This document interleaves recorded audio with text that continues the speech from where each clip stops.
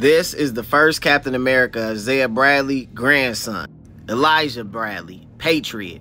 They already had their MCU appearance in that damn The Falcon and Winter Soldier. Here go a new story for you. So Elijah's got done whooping all these motherfuckers' ass, and he up here talking to Crossbones. And Crossbones talking shit to him, talking about some, yeah, you ain't the best in the stripes and shit. Is it true that your grandfather was the first super soldier, the first Captain America? Because if it's true, as he got his ass like this, your family's a disgrace. Now, I'm just guessing here, but I bet Gramps would be really disappointed in you right now. I heard you retired from being a do-gooder. Well, you should have stayed retired, bro. Mr. Bradley, I understand that you and your family have endured a considerable amount of trial and tribulation.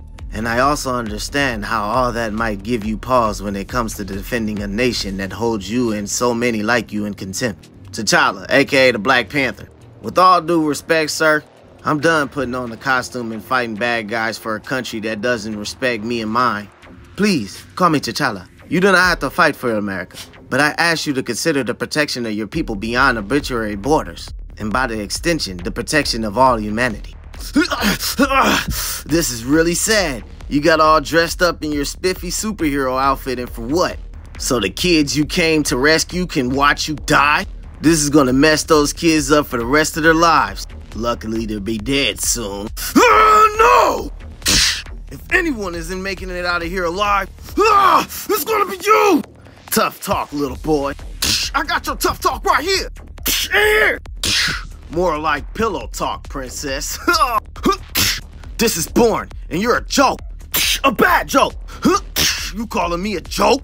And then a funny one joke.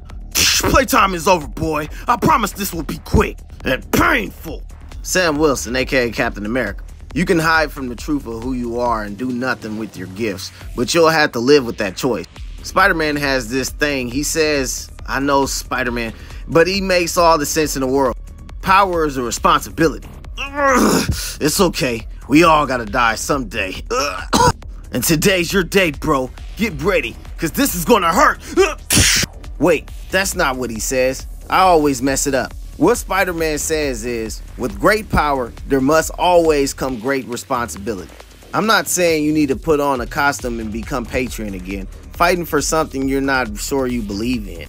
But you damn well better believe in something. And whatever that something is, use everything you got to protect it.